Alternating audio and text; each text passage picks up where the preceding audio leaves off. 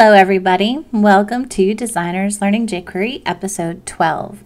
Today we're going to talk about using jQuery in no conflict mode.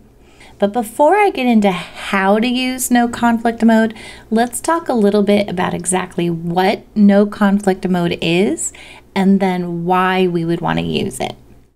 As you've probably noticed in our podcasts or in the code samples in the book, jQuery uses the $sign to select and work with elements. That's all fine, but jQuery wasn't the only JavaScript library that had that idea. So if you're also working with other JavaScript libraries like Prototype or MooTools or Zepto, you'll find that those libraries also use the $sign in their code. And there's nothing wrong with that until you want to use two of those libraries at the same time. If I try to use MooTools and jQuery at the same time on the same web page, and I try to use the $sign in my code, I'll run into troubles because the two libraries are conflicting with one another, and my code won't work as expected or it won't work at all. That's where no conflict mode comes into play. Basically, it lets us tell jQuery that we don't want to use the $sign anymore, and we can then write our code in a slightly different way so that there isn't any conflict over the $sign and everything works as expected.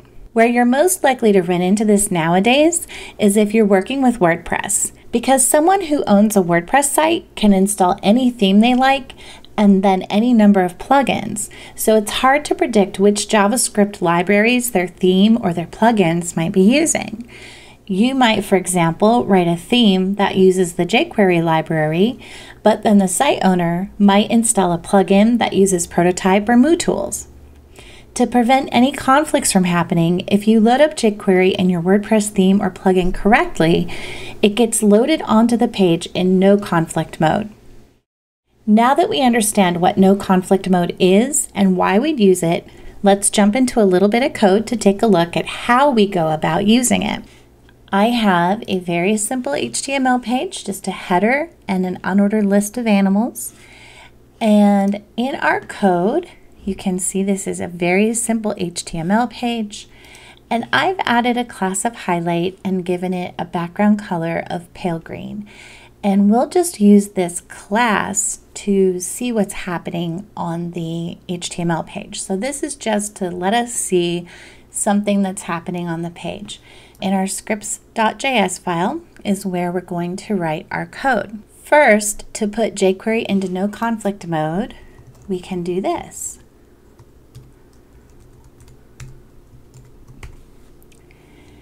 That's all we have to do. Now jQuery is no longer using the $sign. So if we want to take advantage of jQuery's methods, we have to use the full name of the jQuery function instead of the $sign, which is kind of like its short nickname. So for example, if I wanted to give that class of highlight to all of the list items in the list, before I would have written code that looked like this.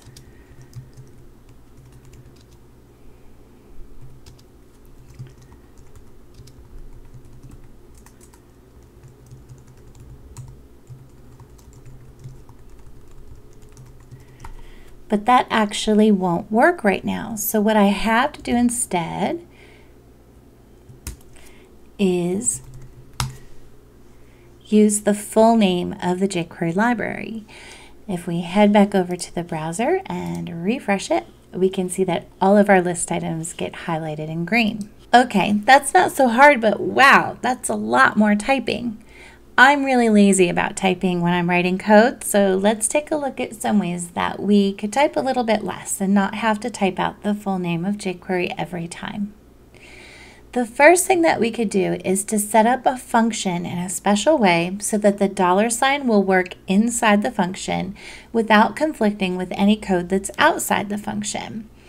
I know that just sounded really confusing, but it's not so bad once you actually see the code in action. So what that looks like is this. We write a function and we pass a parameter of a $sign to it. So just like that. And then we wrap the entire function in parentheses. And then at the end, we put jQuery in parentheses. So that's not so hard, and we can take this code and put it inside this function, which means it should be indented a bit.